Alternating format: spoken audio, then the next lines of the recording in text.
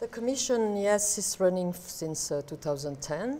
We have girls nearly in all the disciplines today, in karting, in racing, in rallying also. And this was the first part of our mission. The second was to develop, to have more women involved in engineering, as official volunteers. This is also what we are doing. We have also big project for the future, 2017. We are hoping to organize a European selection for young women driver. And more closely in November, we have a project also to have more women in cross-country rallies. And we have a project with Qatar and the QMMF. We organize a selection, and together with Jutta Kleinschmidt, they will have a training, and the winner, driver and co-driver, will get a seat for 2016 Sea Line event. It's really important that we can show that when there is a desire, it doesn't matter which field you are. If you want to succeed, you can. You have the possibility, and you know, Monisha is our great ambassador for that, the best one.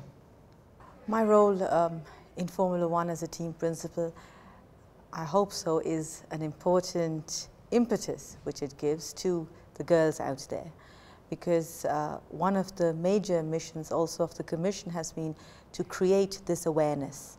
Because we often see, you know, with young girls when they have this ambition and they usually look at racing as the first thing, they wonder, are there already women there, girls there, and do they really want to be that adventurous and go down that way? So we wanted to create this information basis that they see that there are already, not many, but a few out there. And if you look at young girls today, they want to see people on the top. They're no different than boys are. They want to see people, you might not always be at the top, but that you've at least made your way into that group. So I do hope that it gives them the courage to go down this way, because it is at the end of the day a matter of your will, and a very strong will you need to go down this way. And I sincerely hope that they can do a much better job.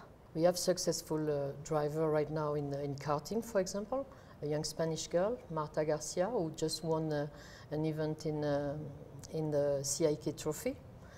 Molly Taylor in rally just won an event from the Australian Championship. And we have also a girl in racing in the touring car, Michaela Kotulinski, who won an event in front of more than 35 boys. I can say young men. So, I mean, yes, we have successful girls. Now they have to progress, they have to continue. It's a long way to go up. Women drivers in Formula One are indeed a topic which is being very much discussed, and which is good also, because that's exactly what we need to start with, you know, starting a discussion. And it's a very valid question to ask, why aren't there any? Because it certainly cannot be the capabilities, you know. Of course, women will have certain different challenges compared to men, but there is no need as such to believe that they cannot do that job at a competitive level. In my view, what we really have to attack here is the way into Formula One. You know, I've said before, you're not born into Formula One. You have to make your way through right from the bottom to the top, like everyone else does that. And until now, we've not created that solid basis as yet. So we have to work where we are now already doing our work at the karting level, going to the next levels. You know, we just saw what the FIA actually is planning to streamline this way up to Formula One. That's exactly the way we can follow with girls as well. We can use that ladder in the same way. And once you have enough girls at that level, you'll definitely have some over there which will make the step into Formula One. Because you can't forget, you know, how many boys are in these series and how many make it.